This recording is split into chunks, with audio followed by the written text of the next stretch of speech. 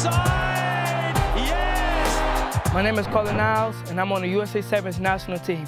And I'm going to show you some drills I do for speed.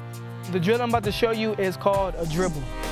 It's working on frontside mechanics, so getting the feet on and off the ground as quick as you can, but scissoring in the air. You can do that drill every day. It doesn't matter the distance.